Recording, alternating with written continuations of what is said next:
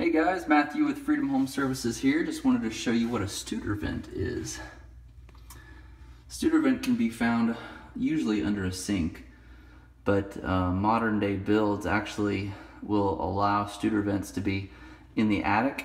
Unless code is changed, you really only have to have one vent pipe actually coming up through the roof.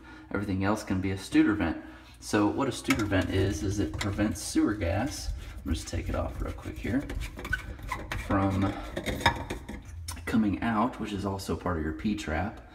But if this was dry, it would prevent sewer gas from coming out. So it actually allows air in. So if you suck on it,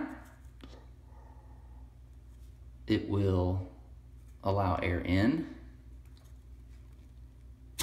If you push out, it's not going to allow air out, and that would be obviously your sewer gases in. But when your sink is draining, you want air to come in so that the sink drains quickly. That's a properly vented sink. So hopefully that was helpful and interesting. I get a lot of questions about what these actually are and what they do, but they're great. I love them. And as long as they're operating properly and installed properly with a proper P-trap, you should be good to go. Take care. Have a great one.